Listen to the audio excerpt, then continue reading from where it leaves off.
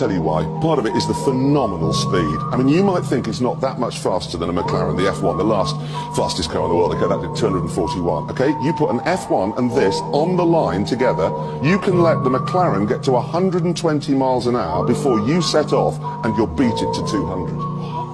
That is how quick it is, okay? And then there's the fuel consumption. The trivia is just amazing, but the fuel consumption is my favourite bit. Flat out, okay? It's got a 100-litre tank, that's 100 quid to fill it up.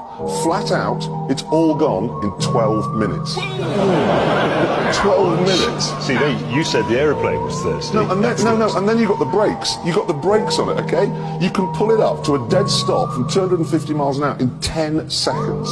What? Mind you, you've still got to cover some distance in those 10 seconds. Oh, yeah, no, you start braking in Hampshire, you'll be through Dorset before you stop halfway through. No, it's actually 5 football pitches to stop.